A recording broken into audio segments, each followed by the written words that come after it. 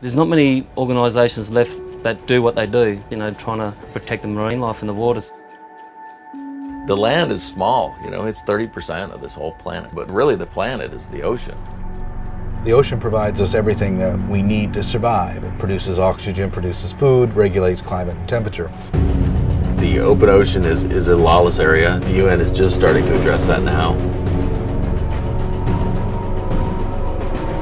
So Sea Shepherd steps in accordance with the United Nations World Charter for Nature. It's not just a protest, it's not just banner waving or petition signing, it's getting physically involved and making a difference. Go fishing illegally in these waters. Well, it gets back to that essential mantra that if the oceans die, we die.